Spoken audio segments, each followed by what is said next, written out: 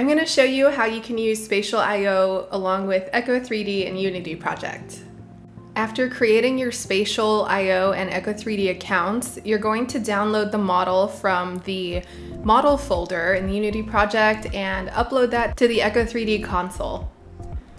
You can click on an empty content card, or on the top left where it says Add to Cloud, you can click that and you'll be able to upload your asset just the same. Okay, perfect, it's uploaded. Now we're going to go to Unity, and when you first start your Spatial account, it's going to prompt you to authenticate your account.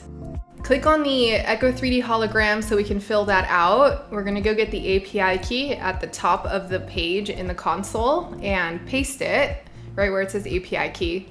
And we're going to go back and click on this icon. It's going to copy the entry ID and we're going to paste that here. This is unique for each piece of content. And make sure you save in Unity. Now we're going to tweak the metadata, and in this case we're going to add Y angle, which is going to give it a slight rotation.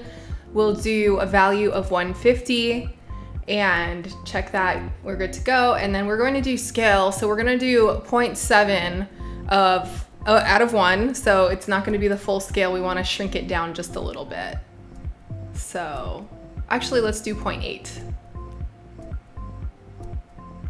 Okay, perfect. So that's all you have to do. Once we run it, we'll be able to see this beautiful chair fit in with the decor, and it's placed exactly where we wanted it with the slight rotation and at the perfect scale to fit in this amazing living room in Spatial I/O.